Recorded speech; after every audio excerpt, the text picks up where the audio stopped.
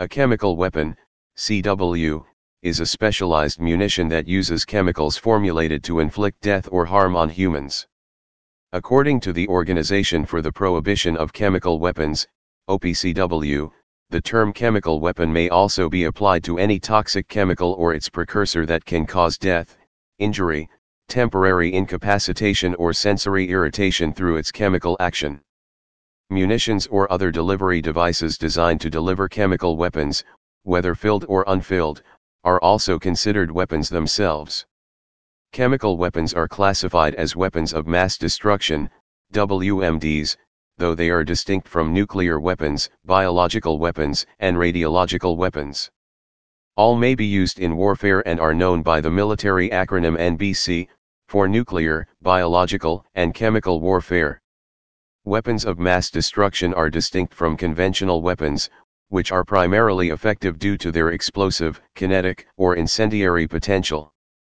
Chemical weapons can be widely dispersed in gas, liquid and solid forms, and may easily afflict others than the intended targets.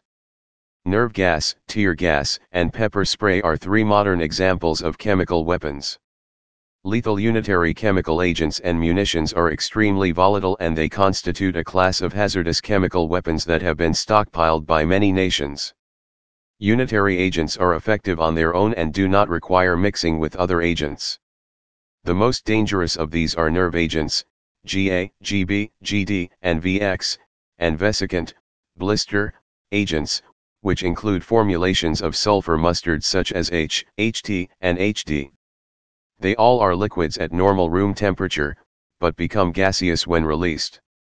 Widely used during the First World War, the effects of so-called mustard gas, phosgene gas, and others caused lung searing, blindness, death and maiming.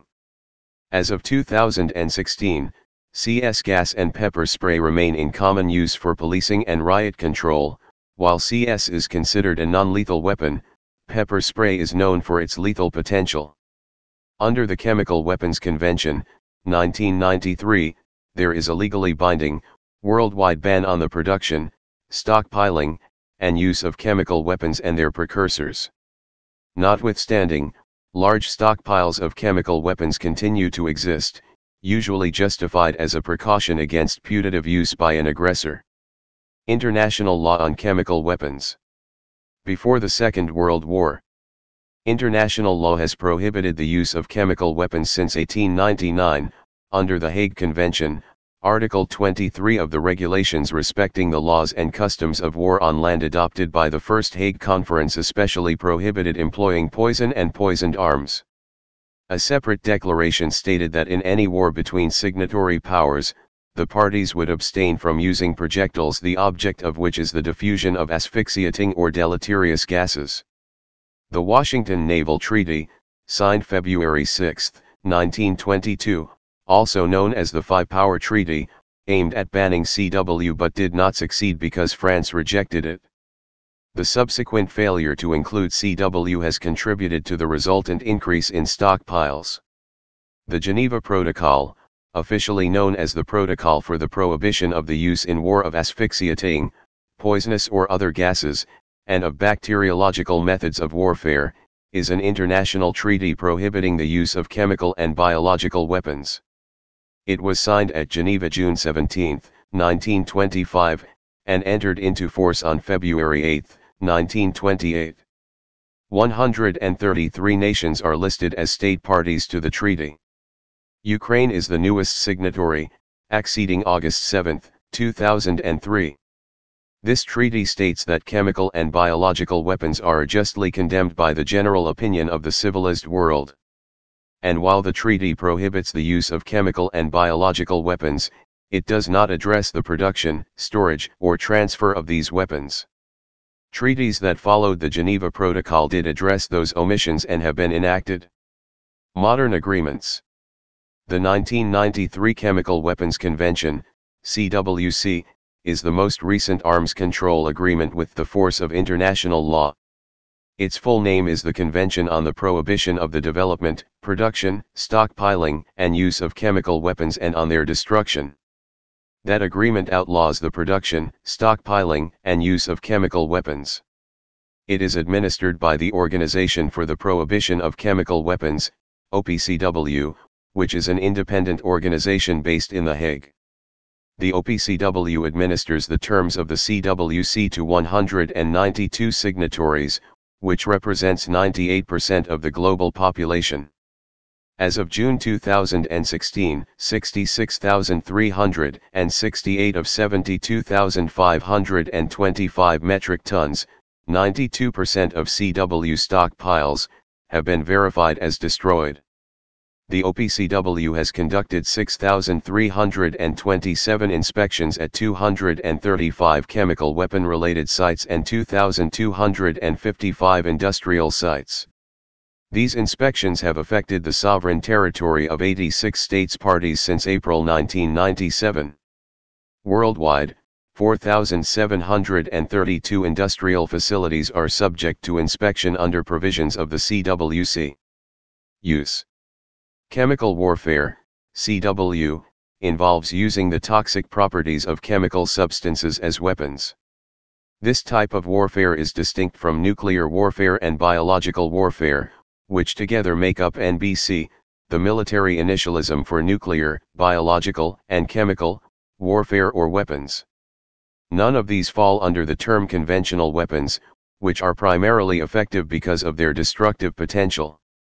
Chemical warfare does not depend upon explosive force to achieve an objective. It depends upon the unique properties of the chemical agent weaponized. A lethal agent is designed to injure, incapacitate, or kill an opposing force, or deny unhindered use of a particular area of terrain. Defoliants are used to quickly kill vegetation and deny its use for cover and concealment. CW can also be used against agriculture and livestock to promote hunger and starvation. Chemical payloads can be delivered by remote-controlled container release, aircraft, or rocket. Protection against chemical weapons includes proper equipment, training, and decontamination measures. Countries with stockpiles. CWC states with declared stockpiles.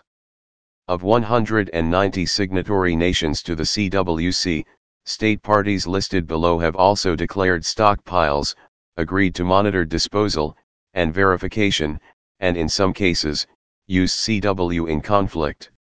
Both military targets and civilian populations have been affected. Affected populations were not always damaged collaterally, instead, at times, themselves the target of the attack. As of 2017, only North Korea and the United States are confirmed to have remaining stockpiles of CW. India. India declared its stock of chemical weapons in June 1997. India's declaration came after the entry into force of the CWC that created the OPCW. India declared a stockpile of 1,044 tons of sulfur mustard in its possession. On January 14, 1993, India became an original signatory to the CWC. In 2005, among the 6 nations that declared stockpiles of chemical weapons, India was the only one to meet its deadline for chemical weapons destruction and for inspection of its facilities by the OPCW. By the end of 2006, India had destroyed more than 75% of its chemical weapons/material stockpile and was granted an extension for destroying the remaining CW until April 2009. It was anticipated that India would achieve 100% destruction within that time frame. On May 14, 2009, India informed the United Nations that it had completely destroyed its stockpile of chemical weapons. Iraq.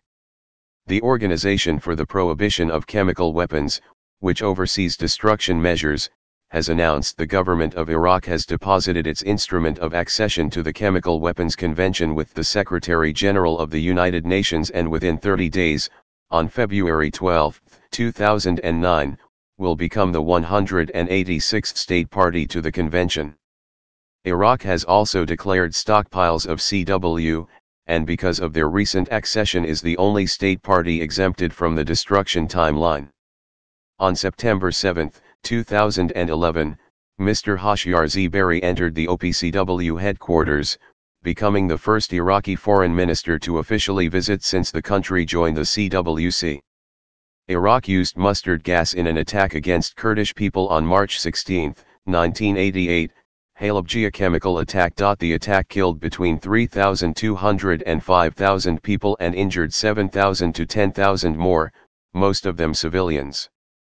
On June 28, 1987 in Sardasht, on two separate attacks against four residential areas, victims were estimated as 10 civilians dead and 650 civilians injured. Iraq massively used chemical weapons during Iran-Iraq War, and so far, Kurdish people are the biggest victims of chemical weapons. Japan. Japan stored chemical weapons on the territory of mainland China between 1937 and 1945. The weapons mostly contained a mustard gas Lewisite mixture. They are classified as abandoned chemical weapons under the CWC.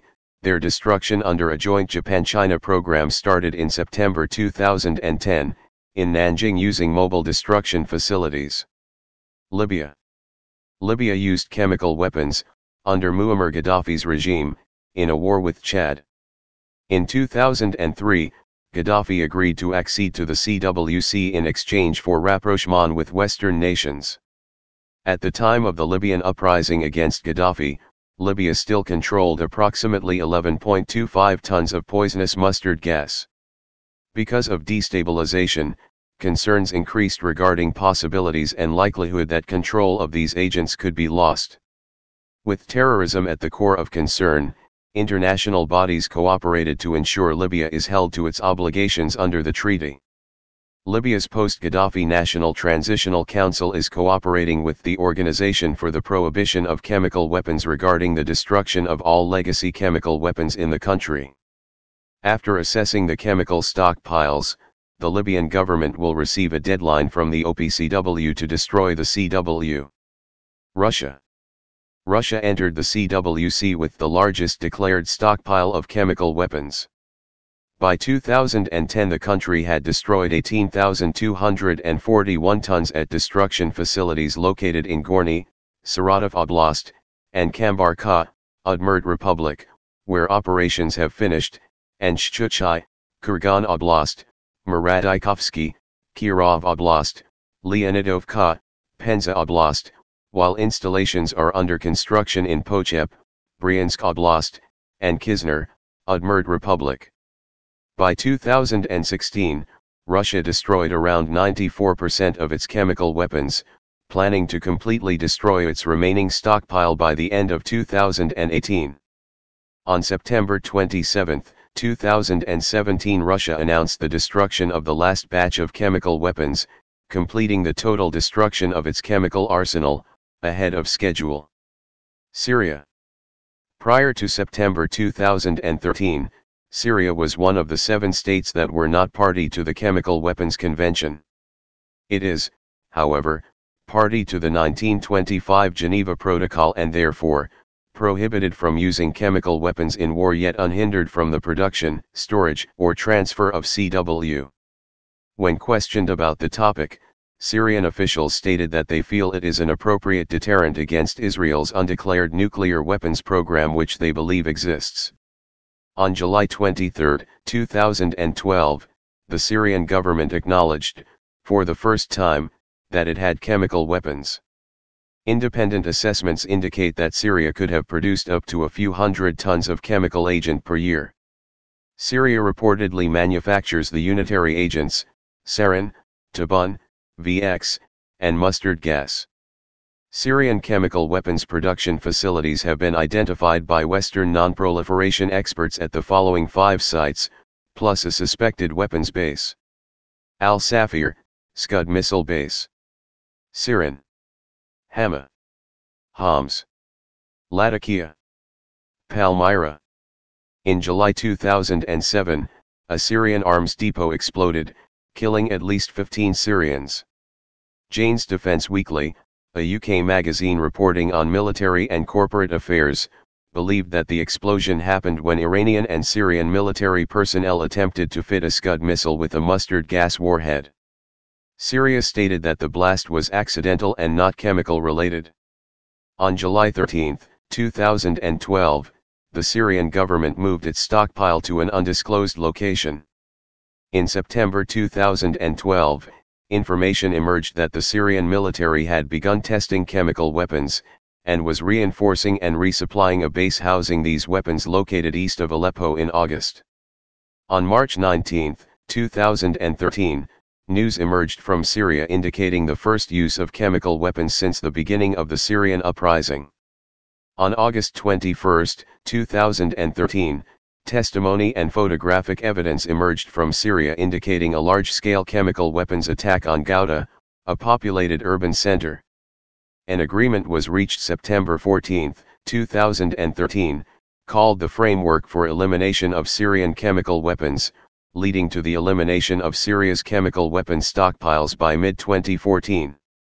On October 14, 2013, Syria officially acceded to the Chemical Weapons Convention. United States. The U.S. stored its chemical weapons at 8 U.S. Army installations within the continental United States, CONUS. The stockpiles were maintained in exclusion zones at the following Department of Army installations. The percentages shown are reflections of amount by weight. Tooele Army Depot, TEAD, Utah, 42.3% of total stockpile. Pine Bluff Arsenal, PBA, Arkansas, 12%. Umatilla Depot Activity, UMDA, Oregon, 11.6%. Pueblo Depot Activity, PUDA, Colorado, 9.9%. Anniston Army Depot, ANAD, Alabama, 7.1%. Aberdeen Proving Ground, APG, Maryland, 5%. Newport Army Ammunition Plant, NAAP, Indiana, 3.9%. Bluegrass Army Depot, BGAD, Kentucky, 1.6%. The remaining 6.6% was located on Johnston Atoll in the Pacific Ocean. Currently stockpiles have been eliminated at Johnston Atoll, APG, NAAP, UMDA, PBA, TEAD, and ANAD. PUDA will begin elimination during the fiscal year, FY, of 2015, and complete in FY 2017. BGAD will be last to complete this elimination, which tentative dates have not been set as of 2016. The U.S. policy on the use of chemical weapons is to reserve the right to retaliate. First use, or preemptive use, is a violation of stated policy. Only the President of the United States can authorize the first retaliatory use. Official policy now reflects the likelihood of chemical weapons being used as a terrorist weapon. Non-CWC states with stockpiles. Israel.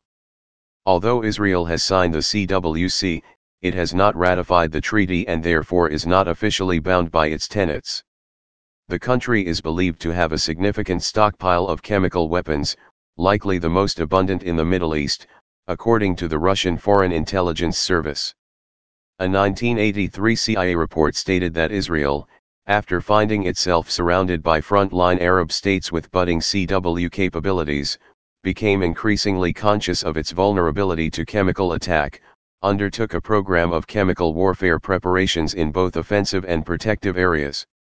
In late 1982, a probable CW nerve agent production facility and a storage facility were identified at the Dimona sensitive storage area in the Negev Desert. Other CW agent production is believed to exist within a well-developed Israeli chemical industry. In 1992, El Al Flight 1862 crashed on its way to Tel Aviv and was found to be carrying 190 liters of dimethyl methylphosphonate, a CWC Schedule II chemical used in the synthesis of sarin nerve gas. Israel insisted at the time that the materials were non-toxic. This shipment was coming from a U.S. chemical plant to the IIBR under a U.S. Department of Commerce license. In 1993, the U.S. Congress Office of Technology Assessment WMD Proliferation Assessment recorded Israel as a country generally reported as having undeclared offensive chemical warfare capabilities. However, it is unclear whether Israel still keeps its alleged stockpile of chemical weapons. North Korea. North Korea is not a signatory of the CWC and has never officially acknowledged the existence of its CW program. Nevertheless, the country is believed to possess a substantial arsenal of chemical weapons. It reportedly acquired the technology necessary to produce tabun and mustard gas as early as the 1950s. In 2009, the International Crisis Group reported that the consensus expert view was that North Korea had a stockpile of about 2,500 to 5,000 tons of chemical weapons, including mustard gas, sarin, GB, and other nerve agents including VX. Manner and form. There are three basic configurations in which these agents are stored. The first are self-contained munitions like projectiles, cartridges, mines, and rockets. These can contain propellant and or explosive components. The next form are aircraft-delivered munitions. This form never has an explosive component. Together they comprise the two forms that have been weaponized and are ready for their intended use. The U.S. stockpile consisted of 39% of these weapon-ready munitions. The final of the three forms are raw agent housed in 1-ton containers. The remaining 61% of the stockpile was in this form. Whereas these chemicals exist in liquid form at normal room temperature, the sulfur mustards H and HD freeze in temperatures below 55 degrees Fahrenheit, 12.8 degrees Celsius. Mixing Lewisite with distilled mustard lowers the freezing point to 13 degree F, 25.0 degree C. Higher temperatures are a bigger concern because the possibility of an explosion increases as the temperatures rise. A fire at one of these facilities would endanger the surrounding community as well as the personnel at the installations. Perhaps more so for the community having much less access to protective equipment and specialized training. The Oak Ridge National Laboratory conducted a study to assess capabilities and costs for protecting civilian populations during related emergencies, and the effectiveness of expedient, in-place shelters. Disposal. The stockpiles, which have been maintained for more than 50 years, are now considered obsolete. Public Law 99-145, contains Section 1412, which directs the Department of Defense, DOD, to dispose of the stockpiles. This directive fell upon the DOD with joint cooperation from the Federal Emergency Management Agency, FEMA. The congressional directive has resulted in the present chemical stockpile disposal program.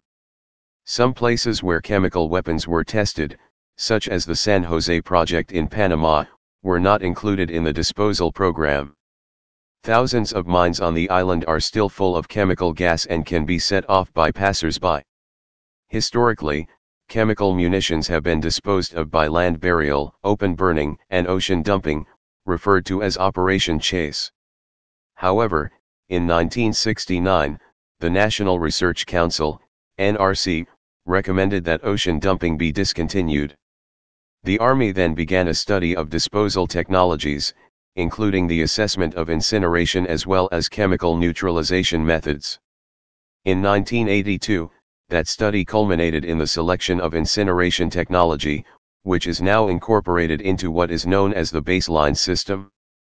Construction of the Johnston Atoll Chemical Agent Disposal System, JACADS, began in 1985. This was to be a full-scale prototype facility using the baseline system. The prototype was a success, but there were still many concerns about CONUS operations. To address growing public concern over incineration, Congress, in 1992, directed the Army to evaluate alternative disposal approaches that might be significantly safer, more cost-effective, and which could be completed within the established time frame. The Army was directed to report to Congress on potential alternative technologies by the end of 1993, and to include in that report any recommendations that the National Academy of Sciences makes. In June 2007, the disposal program achieved the milestone of reaching 45% destruction of the chemical weapon stockpile. The Chemical Materials Agency, CMA, releases regular updates to the public regarding the status of the disposal program. By October 2010, the program had reached 80% destruction status. Lethality. Chemical weapons are said to make deliberate use of the toxic properties of chemical substances to inflict death. At the start of World War II, it was widely reported in newspapers that entire regions of Europe would be turned into lifeless wastelands. However, chemical weapons were not used to the extent reported by a scaremongering press. An unintended chemical weapon release occurred at the port of Bari. A German attack on the evening of December 2, 1943, damaged U.S. vessels in the harbor, and the resultant release from their hulls of mustard gas inflicted a total of 628 casualties. The U.S. government was highly criticized for exposing American service members to chemical agents while testing the effects of exposure. These tests were often performed without the consent or prior knowledge of the soldiers affected. Australian service personnel were also exposed as a result of the Brooke Island trials carried out by the British government to determine the likely consequences of chemical warfare in tropical conditions.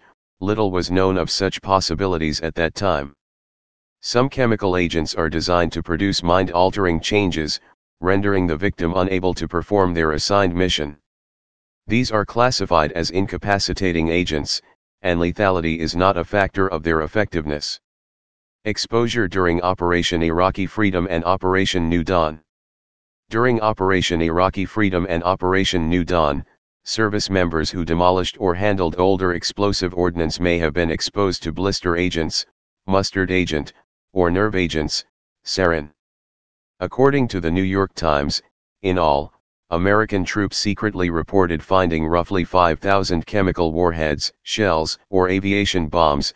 According to interviews with dozens of participants, Iraqi and American officials, and heavily redacted intelligence documents obtained under the Freedom of Information Act.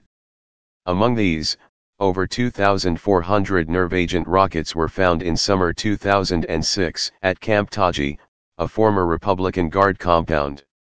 These weapons were not part of an active arsenal, they were remnants from an Iraqi program in the 1980s during the Iran-Iraq War.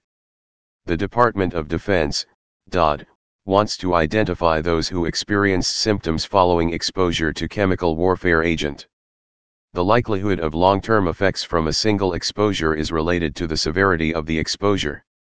The severity of exposure is estimated from the onset of signs and symptoms coupled with how long it took for them to develop. DoD is interested in their symptoms and their current status. DoD wants to be sure that the exposure is documented in their medical record, that the Department of Veterans Affairs, VA, is informed, and that they understand their future health risks. DoD can provide them with information regarding their exposure to share with their healthcare provider, and recommend follow-up if needed. While DoD has identified some individuals, they are conducting medical record screenings on units, and reviewing post-deployment health assessment and reassessment forms to identify other exposed individuals. Because these methods have limitations, individuals are encouraged to self-identify by using the DoD hotline, 800-497-6261. Unitary versus binary weapons. Binary munitions contain two, unmixed and isolated chemicals that do not react to produce lethal effects until mixed. This usually happens just prior to battlefield use. In contrast, unitary weapons are lethal chemical munitions that produce a toxic result in their existing state. The majority of the chemical weapon stockpile is unitary, and most of it is stored in 1-ton bulk containers. Please subscribe and thanks for watching.